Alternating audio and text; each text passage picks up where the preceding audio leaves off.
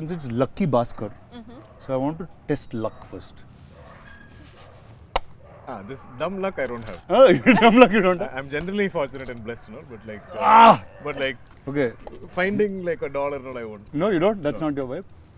Let's see, Meenakshi. Okay, what do I do with Yes, this? let's see if you can aim and throw in the cup. Oh God, why do we Hey, always Meenakshi end up throws the playing? cup. Yeah, so let's...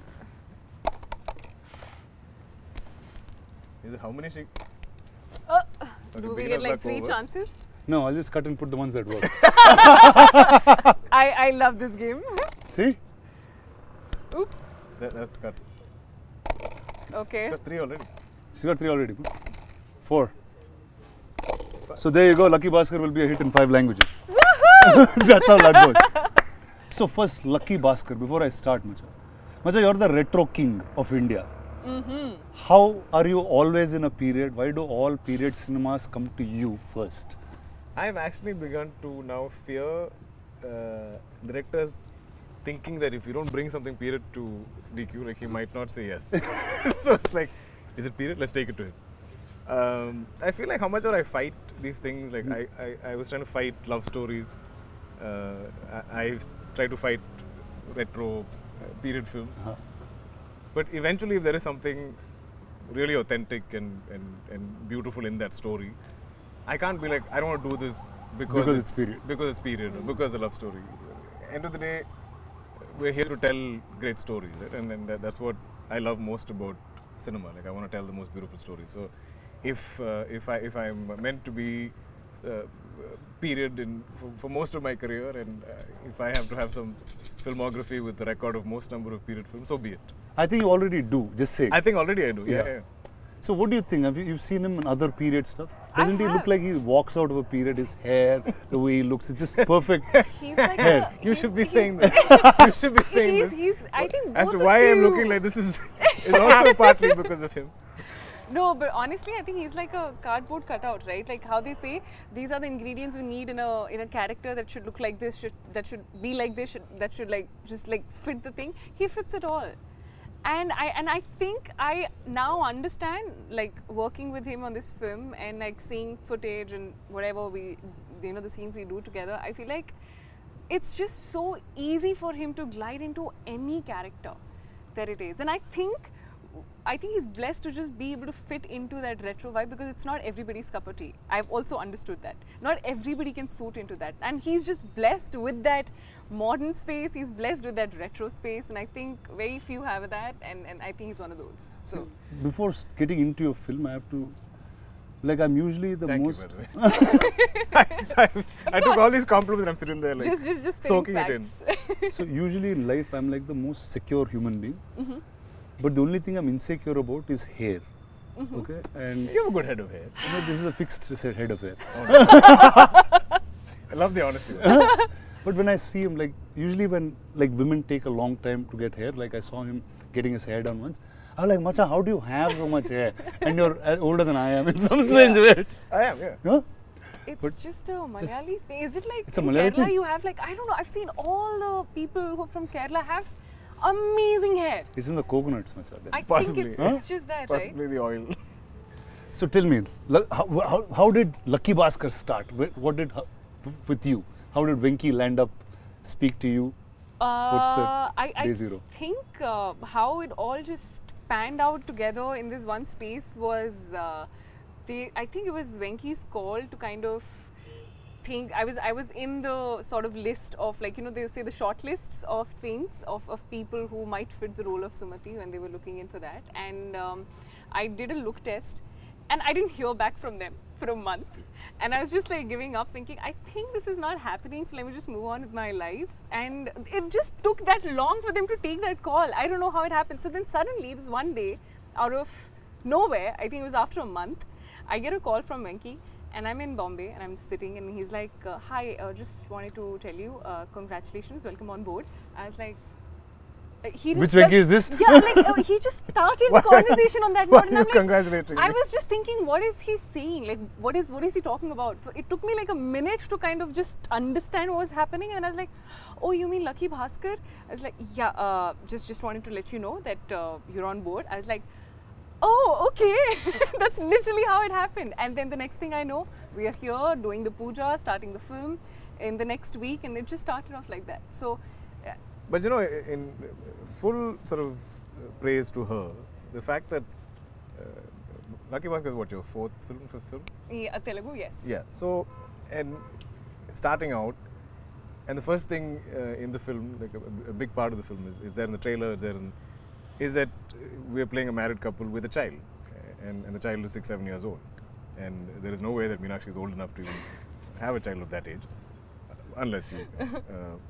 But the fact that she had no qualms about that, I thought was so, like, just refreshing. You know? Yeah, today it's hard. They'll say you don't want a kid, you want Pia. No, as in, even me, for that matter, like, I think I started to play dad after I became a dad. That's You know, interesting. yeah. Till then, I was like, okay, maybe I was pushing that little 20-something-year-old, or like not college, but like single guy role to an extent. But once my daughter was born, I was like, okay, now it's legit. Like It's legit, yeah. Like everybody can believe it. So, and I don't want to take it away from anybody everybody wants to create whatever image they have, or they hold on to it, and because I feel like I did the same. I love the fact that she believed in the idea of the film, and she loved the character of Sumati, and she was like, so what? Venki was like, but you're playing a mom, and there's a child, and I feel like that's exactly what you said, right? You said, so what? And there is not a single sequence in this film where I see Meenakshi playing Sumati with Ritwik as a son, as Karthik. There's so many sequences of them together. They kind of enter together, or they're interacting together, or they're there in the house, and it feels so organic and it feels so real. And I saw her putting in the effort to bond with him. So yeah, that takes a lot. Thank you. And so this is you played dad before? Yeah, I have. Yeah. And this is your oldest kid in that sense? No, I've had older kids. You had older kids? Yeah. Wow. Clearly, this is your first time This is playing my mom. first, yeah, First yeah. time playing mom. So, okay, I had a very funny thing because Adusesh was my son first in Oh, Bahubali. yeah. So straight. It was like, that's what I got there first. But historically, they've all done that. Like, I feel like dads played father to Mohanlal sir. Are you serious? Yeah. So Wow. I feel like that generation of actors came from a school of almost like theatre, right? You play all kinds of roles. You play you can play a woman, you can play a 70-80-year-old man, you can play a teenager, you can play anything, and that's the challenge. Yeah. See, like Venki is somebody in Telugu we know for extreme detailing of characters. Right. Like, okay, not to, this is like, I'll sound like a cliche Telugu guy, but usually in Telugu there's a largeness to commercial cinema. Sure. And that's the beat of cinema that is mostly accepted. But there's a handful of filmmakers that make a commercial film also have art house sensibilities where detailing of characters is perfect. You see production design on the film, it's perfect. You don't see anything that's off character. And Venki is one such. And earlier you spoke about the production design of the film and how much of detail it was. So what are the finicky things of Venki and how does he start? I think this I relate to completely. Okay. I've always felt you can tell very believable, real, logic-based stories and believable characters, which it's almost like considered art house in a lot of mainstream cinema. When you go into that level of detailing of real life, or portrayal of real life. But at the same time, I feel like you can make that commercial. You can tell it not a larger than life way, but you can mount it in a certain way where there is scale, there's entertainment, there's I'm saying extraordinary things can happen to ordinary people. And I feel this film is so much of that, so much of extraordinary things happening to this one ordinary man and his family. Right? Ordinary people in that sense. But I think the genius of Venki, I'm glad he's not here, so I can praise him, is that he seems to get the pulse of the people in this film. And there's a whole variety of characters, there's a whole spectrum of characters. And it's not like everybody speaks Venki's voice. It's not that everybody speaks his language. There is enough detailing where each person seems their own. If somebody is of authority, then they are of authority. If somebody is of a somebody who's failed his 10th grade, and he will obviously speak that kind of a language. And I love that Venki is able to write those. There'll be days that I'm fighting with him about some random thing, and then he'll give me the scene, I'll read it, and I'll be like, oh, I can't fight with you because the scene is so good. You can still write this. Like, I mean, your views on life or something I might argue with or debate with you on, but like when you give me a scene, I feel like it is so organic and it's so real.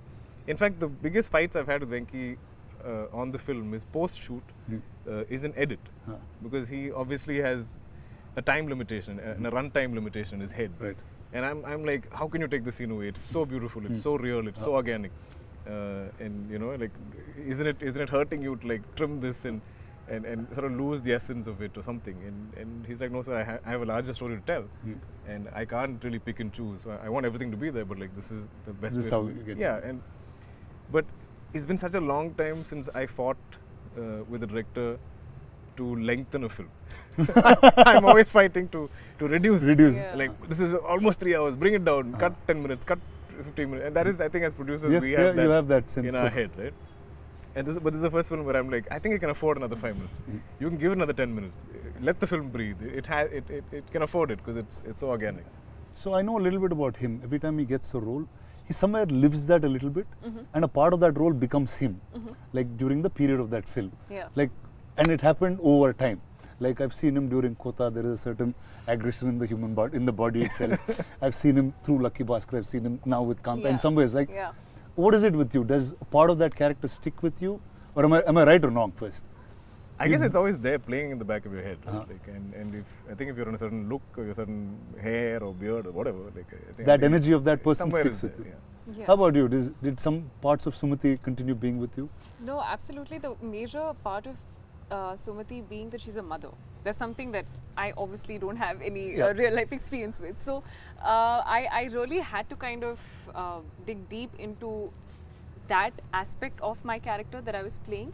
But apart from that, I think I'm a complete director's actor. So I give into the process of what he wants me to do and how he wants me to be, because he has the whole, you know, the whole movie in his head. He knows what's happening. I probably don't know how I, you know, would see that. So, and also we don't shoot in a linear way. So I don't know what's happened in that. So I think I trust him fully with the way he's like, you know what, I think she's going to be in this space now. So I don't think too much.